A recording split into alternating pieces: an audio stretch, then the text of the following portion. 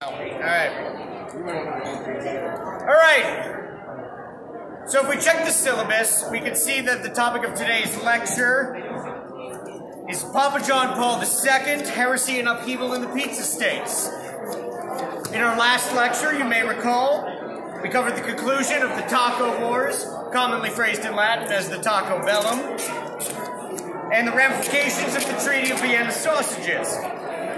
Today, we will delve into the life and times of a seminal figure in the church, Papa John Paul II. Now, does anyone in the class know anything about Papa John Paul II? No. The one thing I know about him is, didn't he get into a fist fight on the top of a volcano? Yes, he did. And that is what led to his death. And we will be covering this later. But really, in order to understand the life of Papa John Paul II, we need to delve into some historical context. 228 years before the birth of the man who would later become Papa John Paul II, a friar by the name of Guy Fieri posted a document on the door of a cathedral which would come to be known as the 95 Topics. This list was the root of what became known as the Pineapple Heresy, or the Guy Fieri to many of its detractors. Its theological implications were broad and profound. Fieri's own work, as well as the work of subsequent scholars, called into question the very foundations of the Church of Jesus Christ. The critique originated from a one-star review of the stuffed crust pizza offered by the church. I gotta go. The central question of the Reformation was, is stuffed crust pizza holy pizza or holy cheesy bread? Or does the nature of the pizza subsume the nature of the cheesy bread? Naturally, various theologians found different answers to this question, with some believing that all forms of pasta and pizza are equally valid, and others believing in the adoptionism heresy, that the pizza merely adopted the cheesy bread, and it was not part of its divine nature. This is, of course, best summed up in the variations on the Lord's Prayer, known as Our Papa who art in oven. You've all read that in your reading. I won't go into it here. In addition to theological consequences, the Pineapple Heresy, of course, also had political consequences, far-reaching across the continent. The Pizza States sided against those that would challenge its authority, naturally, but for other leaders, the choice was not so easy. The Holy Roman Empire, as a loose confederation of pasta enthusiasts, dealt with numerous internal struggles, most notably the War of Spinach Succession. The Kingdom of Tarragon, Catalonia, as well as the two princes of Andorra, of course remained the staunchest allies of the Pizza States throughout this era. Following the defenestration of Flavortown,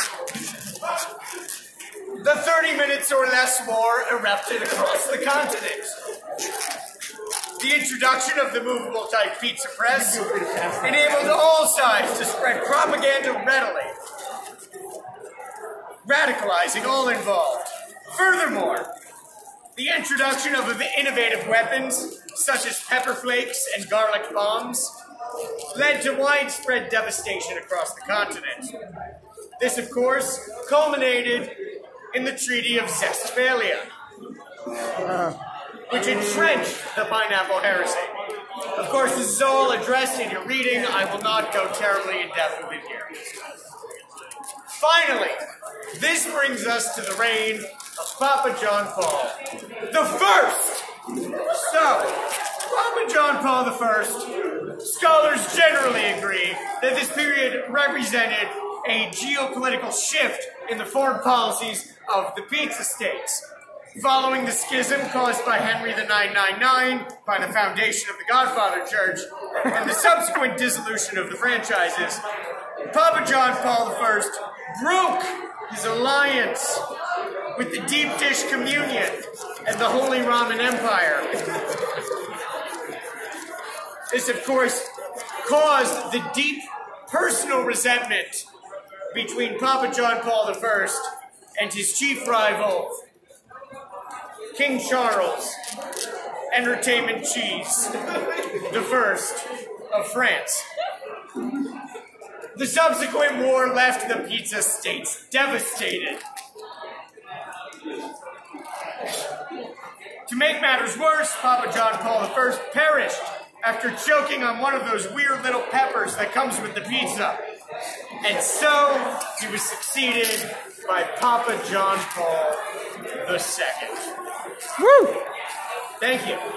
This new Papa sought to quell the internal dissent of the pizza states with a series of pizza bulls. The most important among these, of course, was Vatican II, which established a Second Vatican as a tax dodge. And eventually, of course, the man who would come to be in charge of this Second Vatican was the man that history has come to be known as Anti-Papa John Paul II. And of course, the schism would eventually result in the death of both men dying in a fist fight on a volcano. And that, of course, will be the topic for next week's lecture. Woo! Please read chapters 300 through 350 in Miller, and I will see you next week. Woo!